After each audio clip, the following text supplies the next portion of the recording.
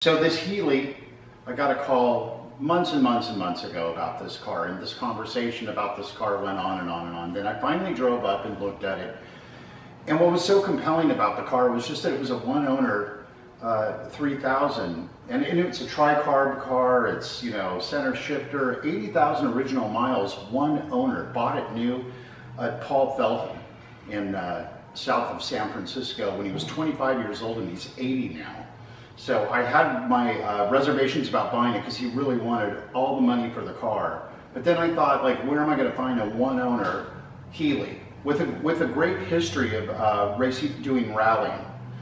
Anyway, so we long story short, we ended up buying the car. We brought it back to Sonoma. I filmed it all. I wanted to interview him. I thought it'd be really interesting to have this kind of video history, you know, of the original owner and the whole story on the car.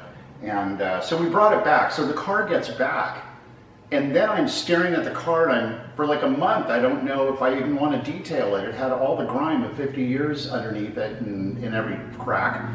And while it had been garaged, I don't think the guy was really, you know, he wasn't detailing the car regularly, to be honest with you. And it was dirty, you know. But I kind of struggled with, well, do I clean it up and so people can really see the car, because it really is quite well preserved when you figure that it's this age now. It's the same age as me. It's 55 years old. But I made the decision that we would detail the car so you could really see every, you know, crack on it, but we didn't do anything with spray paint or anything like that. So it's a very honest, clean, thorough detail job, so you can really see this car, which is so cool because the miles are so low and because it's only had one owner, and it's California car since new. It spent a few months in Seattle, and that was about it. You can see it's got the black California license plates on it. It would have originally had, I believe, orange plates with black, or yellow plates with black letters, but because he moved to Seattle briefly for a career that didn't really work out and came back to California, I think he said 6 months later, the DMV reassigned the black plates at that time. And you can see the S on that, so that would have been mid-60s, kind of 64, 65, right around that time. I know that because my mom had a 66 Ford Country Squire wagon, and it started with an R, so that QRS, so that would have actually late 60s, probably 67, right around there. So other than that, it's just been a California car, and it's cool. It's I think it's mostly original paint. It's had a couple of bruises and things and been touched up as he's gone. You'll see when you look at the photos, it's got the original seating, all the leather. The top and the frame are behind the custom cover, which was put in when the roll bar went in, which was a very long time ago. So that's set up like that, and anyway, it's just a cool car, and I like the patina of it. I kind of like one owner cars. I love patinaed British cars. I don't know if the next guy is going to end up restoring it. It's a great car to restore, but I think it's kind of a really cool preservation piece for somebody with a collection that would want to have a car that has kind of a very clear history and is just going to be the second owner on this 55-year-old car. So anyway, going to take it out today and shoot a lot of the exterior shots. You're going to find video of the undercarriage, driving the car. It runs great. It really runs quite well. So check it all out. If you have any questions, call me. I'm Don. I'm the owner here at Left Coast Classics.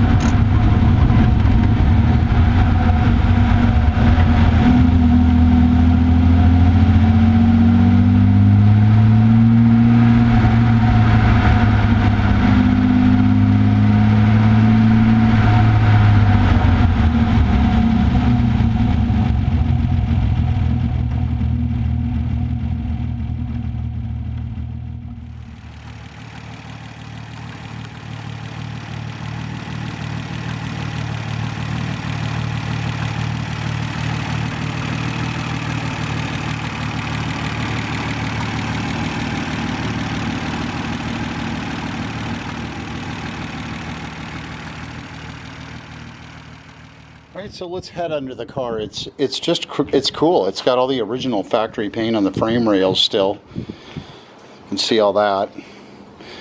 Just I mean, pretty tidy and very original. Everything there.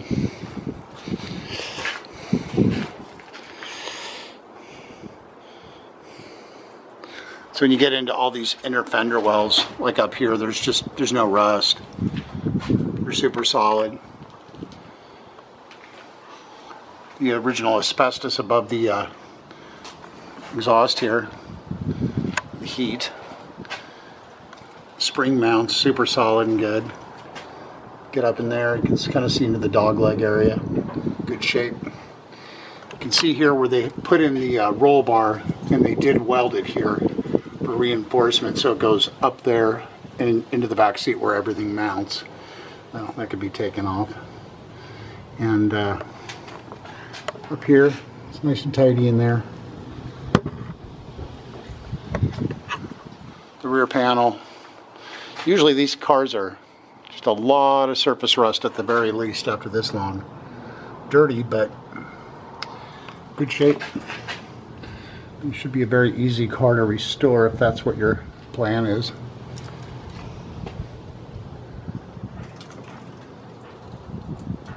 Doesn't look like you'll have to do any welding. You're certainly not going to have to do any rust repair. There's the original shield up there. Heat shield in the transmission tunnel. And cleaned off the engine area just to see where we had any leaks. Got a little bit of leak right there. And looking pretty good around the oil pan gasket. So yeah, all in all, not bad at all. Very original under here. You've had some, obviously some paint degradation at the front of the car because of the heat. But in back, most of it's there. I don't know, but that exhaust almost looks original. Anyway, there you go. That is our one owner, California owned 62 Austin Healey BT7 undercarriage. Be sure to look at all the still photos. There's going to be a lot of those as well.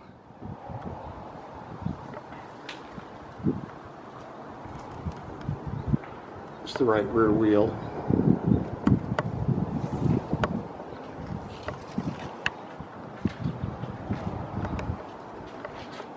Front right.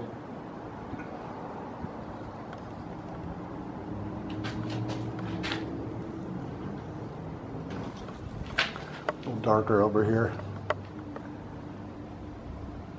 Same thing though, pretty consistent side to side.